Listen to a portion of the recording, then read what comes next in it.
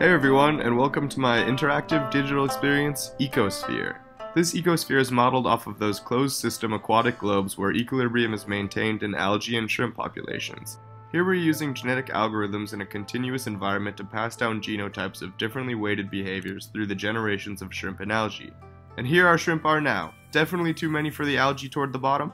But this overpopulation means that the next generation will carry the genes of only those who quickly learned winning techniques. Besides being a soothing homepage, we can actually see the population loss take effect on the left. You'll see the algae numbers rise in response, as well as how the average genes are changing due to the ineffective techniques dying out.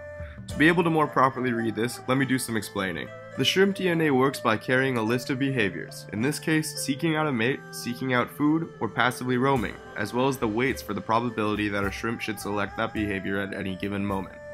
Seeking food and mates requires active energy, so failed attempts waste energy and their weightings are then punished accordingly. Whereas with roaming, it doesn't consume as much energy, and since there is no failure condition, it is never punished against. The idea is that in the event that a shrimp has no food or mates in the visible vicinity, it can learn to conserve energy and find a new area. Speed is also a genetic trait, but the faster a shrimp moves, the more quickly it burns food. We can actually see a lot more than it first may seem. Of course we can see its speed, but also its size is a representation of how much it's eaten, the stripe on its tail represents gender, and you can actually tell its age by how dark its collar is. And its antenna shows us what it's looking for at the moment.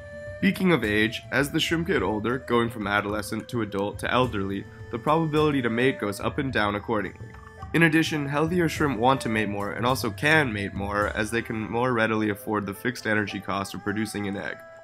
Over time, through reinforcement learning, the shrimp figure out how best to get the most food by spending the least energy. Healthier shrimp make more eggs, and thus the next generation will skew toward their genotype.